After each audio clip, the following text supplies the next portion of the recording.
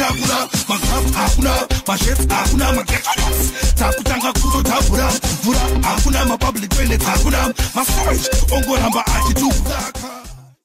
Right, in terms of Section 103 of the Urban Councils Act, Chapter 2915, Councillor Enoch Mopamaon.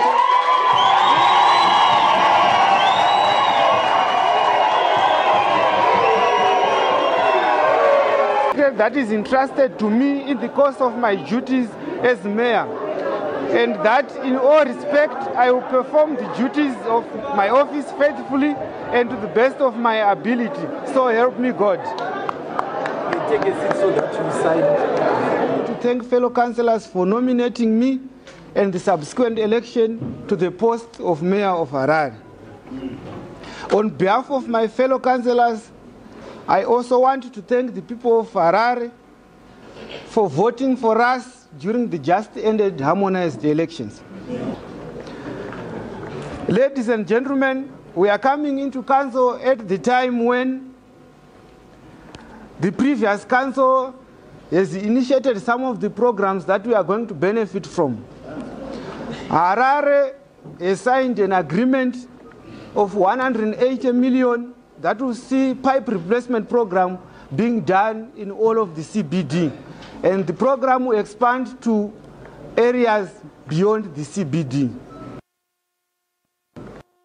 This will assist the council in saving a lot of money from non-revenue water.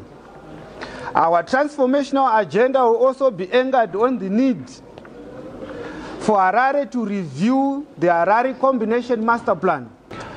The current review of the Harare Master Plan should take into consideration the need to decongest the city and prepare a roadmap for future construction of ring roads, spaghetti roads, overhead highways.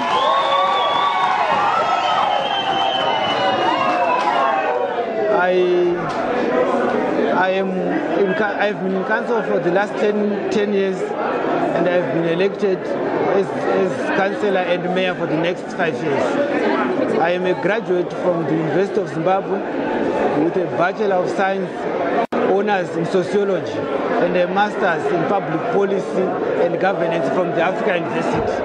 Those are my qualifications. I also have a diploma from City and Guilds. Thank you. That I will not disclose directly or indirectly any secret that is debated in the council or any secret that is entrusted to me in the course of my duties as deputy mayor of that council, and that in all respects I will perform the duties of my office faithfully and to the best of my ability, so help me God.